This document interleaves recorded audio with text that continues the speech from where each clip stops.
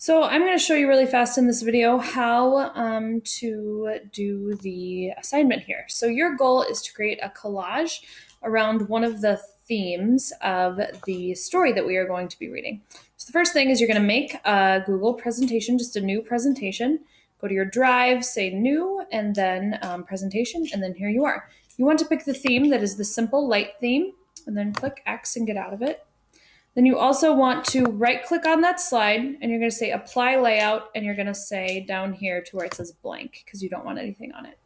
Now, the goal of this is to make like a poster where this one slide is your poster, where it is going to be a collage. And from that collage, it's going to be an expression of one of those themes that you picked.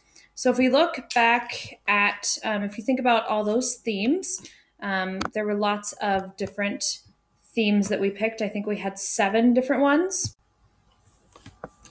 So here was a list of all the themes.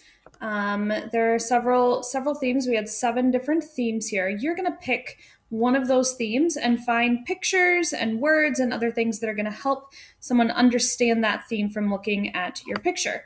So for example, maybe I'm going to have that theme. That's the theme that I really agreed with and I really like. So over here, let me just show you some things that you might want to do on your collage. There's lots of different choices, but I'm just going to show you some of the choices that you can do. So like I said, your goal is to make a poster collage here that's going to show the theme that you have picked. Like I said, I'm just going to give you options, but you in no way have to use and do what I show you here. I'm just going to show you a few things that you can do. The only thing is by the end, it has to show that theme and the complete thing has to be covered, the complete slide. So the first thing that maybe you want to do is get some pictures. So to do that, you're going to click on Tools, you're going to click on Research, and then over here you can click on Images. Now the thing is, you don't want to steal images that you can't have.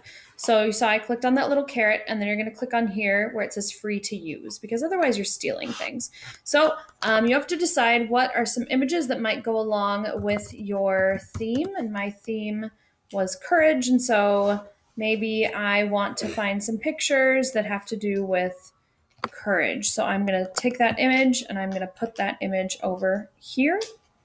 And then it puts my image in there, as you can see. Now, another cool thing with the images is you can resize them. So I can go like this and make it smaller.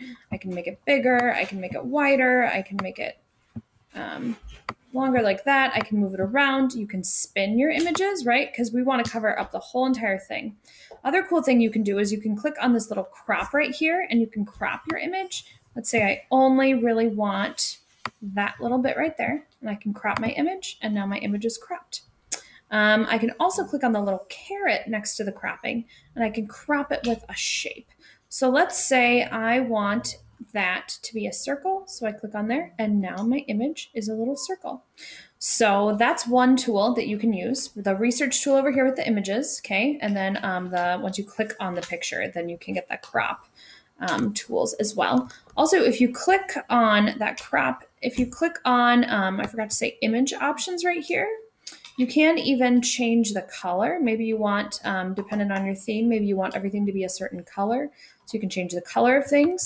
You can even change how transparent things are, change the brightness, change the contrast. It's kind of like Instagram filters over here. And then if you don't like it, you can just click Reset Adjustments.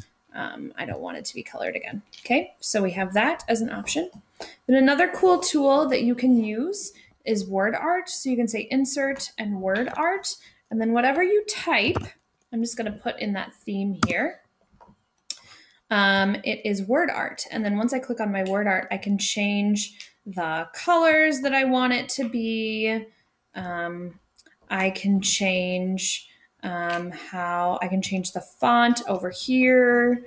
I can change if it's italic or bold. And then just like you can with the pictures, you can make your word art bigger. You can move it around. You can do cool different things. The last thing that you might want to know as well is if you right click, you can change, like I said, you can change the background here. Maybe you don't want it to be white.